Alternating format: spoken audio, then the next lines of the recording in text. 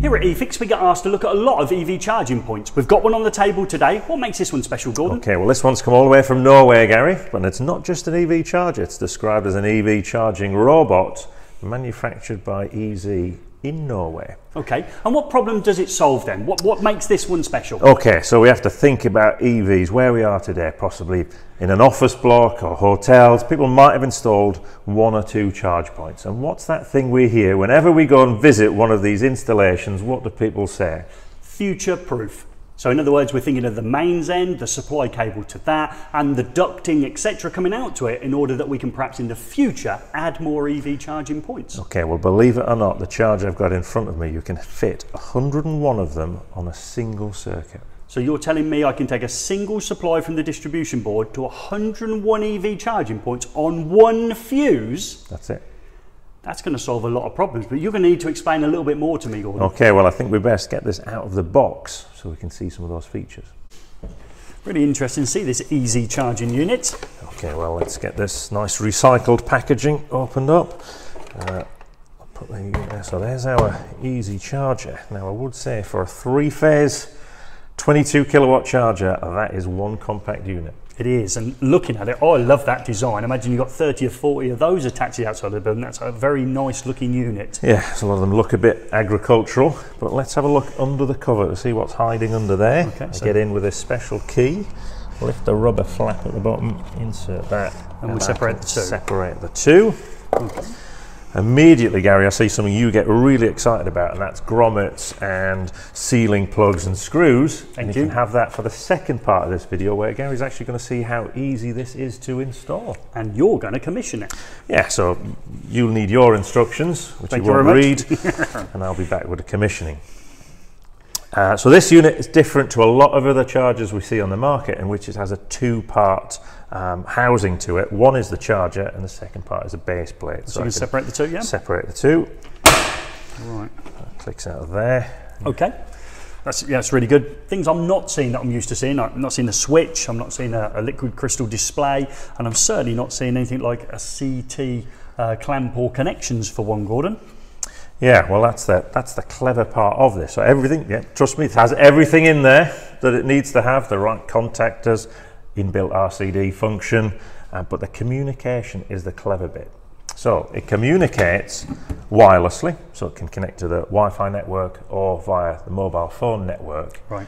When you install the unit, you tell the master unit what circuit rating it's connected to, and then it wirelessly communicates with others on the same circuit to dynamically share the load to make sure you don't exceed that circuit breaker. So I'm just going to pull a cable from the distribution board to each charging points in turn.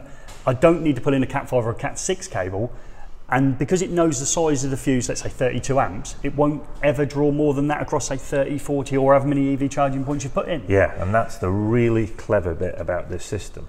Now, people are immediately going to be thinking, oh yeah, but you know, everyone wants to charge at full power for full part of the time. So there's no limit in charging at 22 kilowatts from each charger. But let's not forget, the problem in EV charging is how much power does the building actually have available? Yeah. And that's where technology like this really works. So we've probably got to think of it in a different way now. Let's say that there's 40 EV charging points and people turn up for work at between 8 and 9, they plug themselves in.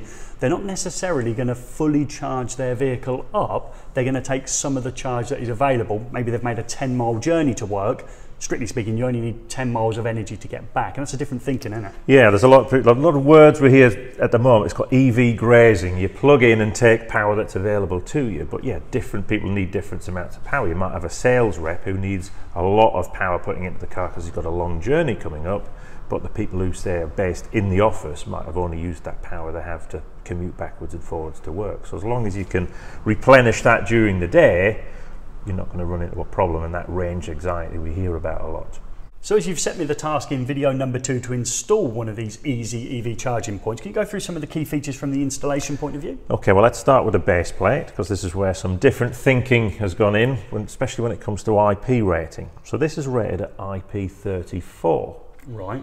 Which, yeah, the shocked look, people are normally thinking of IP65, 66, 67, but You know, think of the Norwegian climate where this was designed and where loads of them are installed. Very wet, can be very cold, lots of sea air. IP34 is fine as long as water can get in and get out and not cause any damage. Ah, that makes logical sense, yeah. So it comes in but also can get out. Okay. Yeah, so we've got these various holes at the bottom and there's lots of cable entries. So you can, you know, we're going to be looping in and looping out. Right. So I'm suggesting on our install we're going to go in these top entries here, but you could also come from behind or underneath the unit as well. Plenty of options there. Plenty of options. I notice also we've got some cord grips in here so I can actually secure the cables. What type of cable are you going to get me to wire these in? So we're going to be using a high tough cable, which is essentially armoured cable without the armour. And again, that's becoming quite frequently used on EV installations at the moment.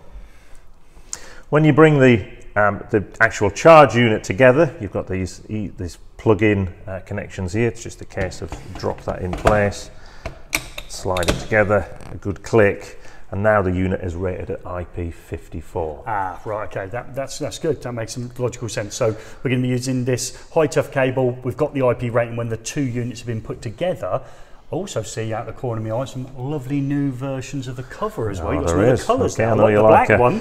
That suggests this could be Star Wars inspired, Gary. I know you like your Star Wars.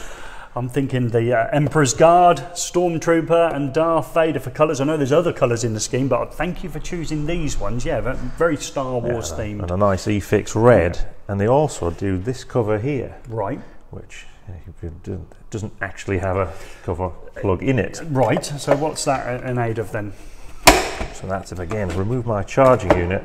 This is a blank cover. Right. So imagine our installation where we're going to have 100 charge points installed. You might choose to first fix the base, and then you put this cover on, and then come back at a later date to actually install the charge module. So you could install, say, 20 or 40, actually wire all 40 in, but actually on 20 of them, just put this blank plate on, not fitting this at all, and then you've also got your future growth in there all ready to go. Exactly. Oh, that's really good. So one last thing, possibly before we move on to the installation phase, is we're normally used to seeing units with either tethered or untethered. Easee only make an untethered unit, which you plug in your own lead, right, okay, or one that they manufacture. Yeah. The thinking behind that is, obviously, if you've got a commercial installation, do you really want to be responsible for lots of different leads that can be left trailing on the ground, subject to damage? Then no, you probably don't.